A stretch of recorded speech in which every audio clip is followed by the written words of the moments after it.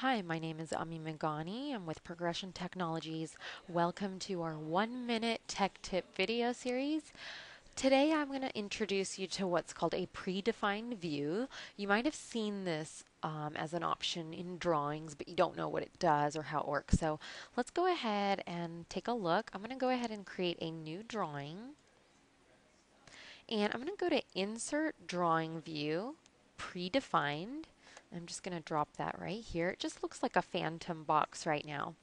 And then I'm going to project a couple of views from that parent view, and including an isometric view. I'm going to reposition that and make that shaded. Okay, now I'm just going to go to File, Save As, and I'm just going to choose Drawing Template. And I'm going to just call this YouTube, and then click on Save. Now I can go to a file and I can create a drawing of this file. So I'm going to make a drawing. I'm going to go to my templates and I'm going to choose the YouTube template I just created.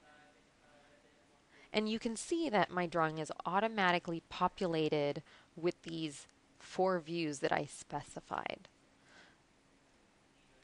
You can, of course, reposition the views just like I did right now to fit the way you want it to.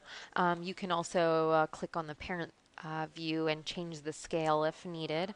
But generally, this is a really nice start. It eliminates a step every time you want to create a drawing. Okay, thanks for watching our 1 minute tech tip video.